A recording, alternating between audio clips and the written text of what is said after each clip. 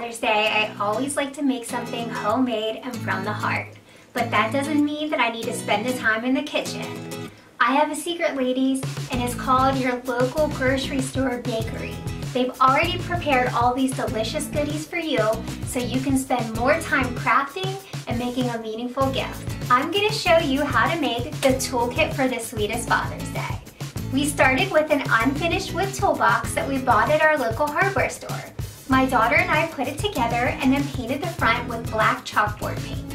We then went to our local grocery store bakery and loaded up on a bunch of goodies. They had so much to choose from, but we decided on chocolate chip cookies, donuts, cupcakes, and mini brownies. We wanted to make our gift extra special, so we found a way to repackage everything.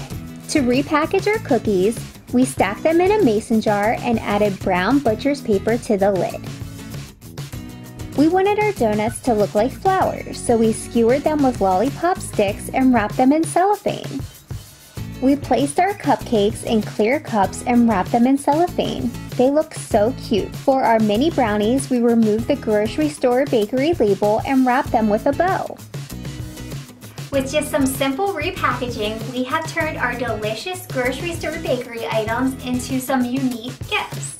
Now we just need to place our delicious goodies in our toolkit. To get our donut flowers to stand, we placed a block of Crafters foam in the base. We also added green filler to make it look like grass.